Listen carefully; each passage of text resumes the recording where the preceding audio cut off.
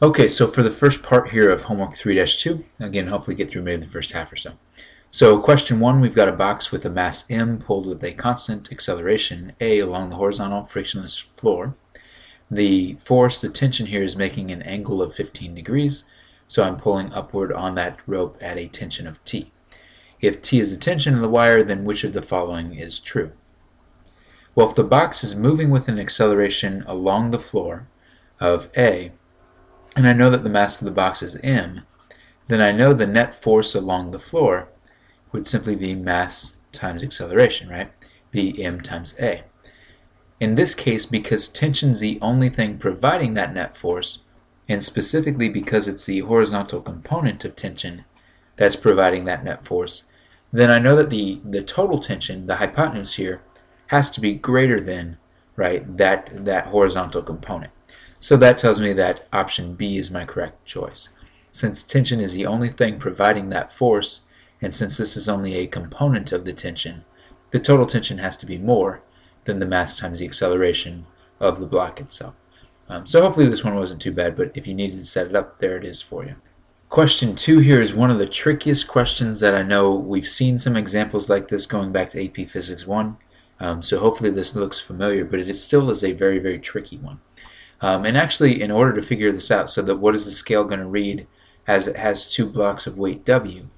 Well, I really just want to look at either half of this diagram. So if I'm looking over here at this half, right, I know that if there's no motion, right, if the objects are just hanging here, then everything is in equilibrium. And because of that, the force of gravity pulling down is W, which means this tension pulling upward would need to be equal to W as well. Well, since there's no appreciable friction here in the pulley, then that tension is the same throughout the pulley. And so the tension in this side of the rope would also be W. So right there, the fact that I've got this being W, that tells me that the spring scale would be stretched to read W as well. So my actual answer here is actually just A. It's just one W. Now I know some of us are thinking, well, we've got this also pulling this way at W as well, right? But think about what the spring scale does. As the spring stretches, right, as the spring stretches a certain length, it now pulls back with a strength of W as well. So if I'm looking at the hook here, right, the tension we know is pulling off with a tension of W, and then again the spring would be pulling off with that same strength of W in the opposite direction. Well, as the spring pulls W this way, it also by nature will pull W in that way again, because as a spring stretches, right, as it stretches enough to provide this much force, it's really pulling in from both sides with that much force. So by me attaching another mass over here, another weight over here, I'm actually not changing anything on the spring scale. That spring scale would naturally be pulling with a tension of W this way anyway. So anyway, the answer for this one is just a single W. Again, a lot of us probably, our gut instinct would say 2W on this. But watch out for that. Question 3 here, don't be thrown off by it. Right, so a box is sliding down a frictionless plane that's inclined at some angle above the horizontal. As the box slides down, what is the gravitational force doing? The gravitational force, as always, pulls straight down vertically. Right, so option D is my correct option, no matter what the box is doing. So don't fall into the trap that yes, a component, right, we know the sine component of gravity would be going down the ramp, but gravity itself is pulling vertically. Okay, so don't overthink this one too much. Gravity always just pulls straight down. So question 4 here, they tell me it's a rough inclined plane, which tells me that the frictional force is not going to be 0, so I can rule that one out. So then the other questions here, the other options all relate to the weight of the block, right? So how does the frictional force compare to the weight of the block? Is it equal, greater than, or less than the weight? Well, I know the weight, the force due to gravity, pulls straight down. I know the normal force would be perpendicular, again being normal to the surface, so it's perpendicular to the surface.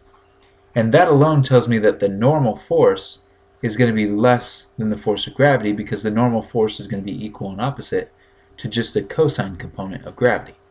Right? So that right there tells me that the normal force is already less than the force of gravity. So then when I consider friction, which is taking some coefficient, and some coefficient that is usually less than 1, right? So I'm taking some number less than 1, whatever it may be, and then I'm multiplying that by the normal force, which is already less than the weight, and it's definitely going to be less than the weight of the brick. Right, so we just need to be comfortable with the fact that it's not equal to and it's not greater than the weight of the brick. Okay, so question 5 here asks us to rank in order from largest to smallest the magnitude of the net force acting on each of these.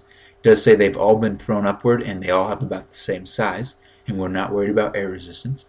I do also want to see some explanation in your answer, so please don't just rank these. Also offer some explanation. As I go through this video, I will describe it. I won't write it all out, but feel free to jot down any notes to help you explain it. But anyway, so ranking this in order of the smallest, right, the largest to smallest net force. Well, if these are all thrown straight up into the air, right, the second they're in the air, the only force acting on them is the force of gravity. Right? So the force of gravity is pulling down on each of these. I just need to decide which one's the strongest and which one's the weakest.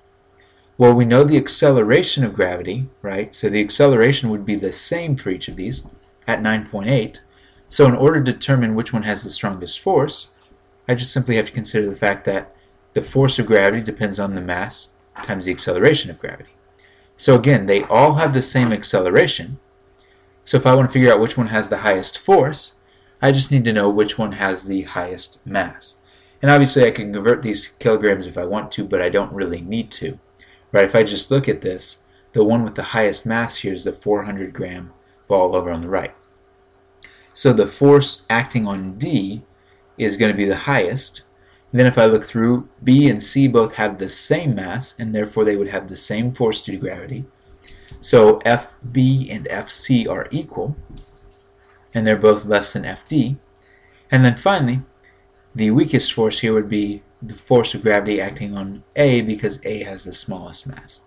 Okay, so again, I've ranked my forces. I do expect you obviously to have the ranking of the forces, but you also need to make sure you're explaining it. Okay, so again, in explanation, we know that they all have the same acceleration due to gravity, and therefore the highest force is going to be the one with the highest mass.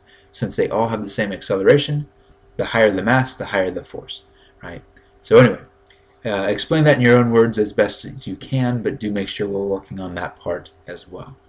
So question 6 here, good old tension problem, right? I know sometimes these can get pretty complicated. This one's actually not too bad though, because they tell me that the two cables are the same length, and the two cables here make an equal angle, right, with the vertical. So these two angles here make the same theta.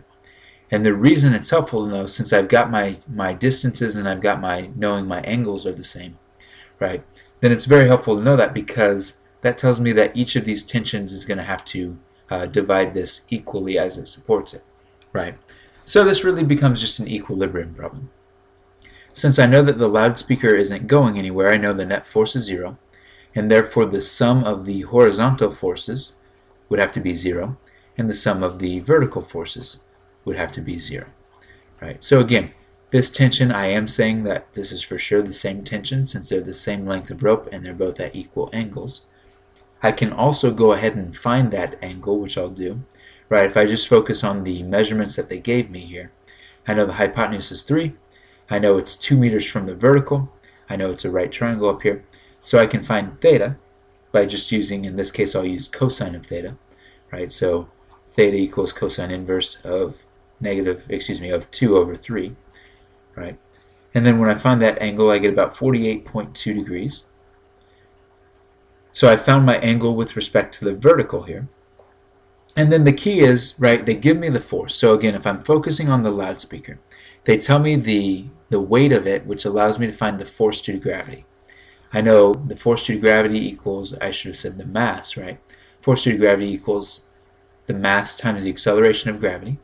So 20 times 9.8, which ends up being 196 newtons. So that's how strong the loudspeaker is being pulled down, 196 newtons. Well, we know because the loudspeaker isn't going anywhere, there has to be a net force of 196 newtons also going upward to balance that out. So in order for that to happen, since we have two cables, and those two cables are pulling at equal angles, we know that each of these cables is going to have to individually support exactly half of that 196. So you could either say those two components together add up to be 196, or you could say either one of them individually is half of 196. So again, the idea here, I don't know the tension, but I do know the angle is 48.2. So if I was setting up a vertical relationship for this, I would say that t times the cosine component of 48.2, so t times cosine of 48.2, plus another t times cosine of 48.2, since I have two tensions, would collectively have to equal 196, right? Again, the other alternative is, and you can see that if you just add this equation, right? If you add this up, you get 2t cosine of 48.2 equals 196. And so if you just look at really half of the equation, you get t cosine of 48.2 equals half of the 96, or 196, which would be 98. So then solving the rest of the way out here, I would just divide both sides by cosine of 48.2, right?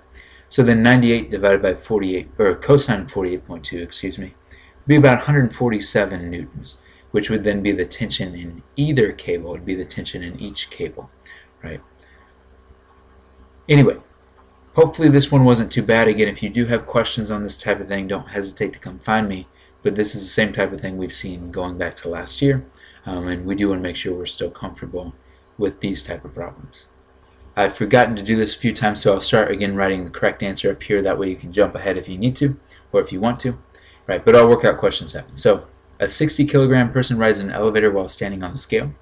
The elevator is traveling downward but slowing down at a rate of 2.00 meters per second squared. So that's significant because if the elevator is traveling downward but slowing down, that actually tells me the acceleration is going upward, right? We know that objects slow down when the velocity and the acceleration are opposite in direction. So that actually tells me the acceleration is directed upward. That 2.00 meters per second squared is going up. And so intuitively what this should tell us now is the mass, the weight of the scale that it reads should be more than the weight of the person. So if you were to calculate the weight of the person, you should know for sure that this answer should be more than that. But anyway, if we need to see this worked out, I'll still obviously set it up. Right? So the key here is the fact that if the acceleration is upward, then that tells me the net force has to be going upward, right? Because the net force and the net acceleration, the actual acceleration, always have to be in the same direction. So if the net force is going upward, I just need to think about what are the only two forces that contribute to the net force, because the net force doesn't exist on its own. Well, the only thing contributing to the net force, I'd have the force of the scale pushing upward, which in other words would be my normal force pushing upward, and I'd have the force of gravity of the person pushing downward. So again, if these two are making up my net force, the force of the scale has to be greater than the force of gravity because my net force ends up going upward. So that's where I'm setting this relationship up from. So then solving the rest of the way out, well, my net force is mass times acceleration. The force of the scale is what I'm looking for. And then my force of gravity is simply mass times gravity. So they give me the mass of 60, they give me the acceleration upward of 2. Again, I'm looking for the scale force, and then I know my mass is 60, and I know my acceleration due to gravity is 9.8. So solving for my scale force, just adding the 60 times 9.8 over to the 60 times 2, and that's where I get my 708 newtons. So the force of the scale, the scale reading there ends up being 708 newtons upward. Okay, so question 8 here, they give us this, and they actually kind of even hint at it, right? They give me the x and the y axis, but they're off at an angle here. So the first thing I did was just reposition to where this is my x and this is my y axis, right? It just makes it a little bit easier to work with. So then reorienting these forces here, I've got those three that are all either upward or horizontal. This one here, then I can break into the components, right? The nice thing about that is when I break this into components, the vertical component ends up being about 2.82, which tells me those two vertical components cancel out. Then the horizontal component ends up being about 1. It's 1.03, right? So then my net force is just the difference then between the 5 and the 2 1s going off to the left. So 5 minus the 1 minus 1.03, which obviously is about 3, so 2.97 or about 3. Now that I have my net force, it's just force equals mass times acceleration. So 2.97 equals the mass, which they gave me of 2 kilograms, times the acceleration. So then finding my acceleration is 1.5 meters per second squared along the positive x-axis.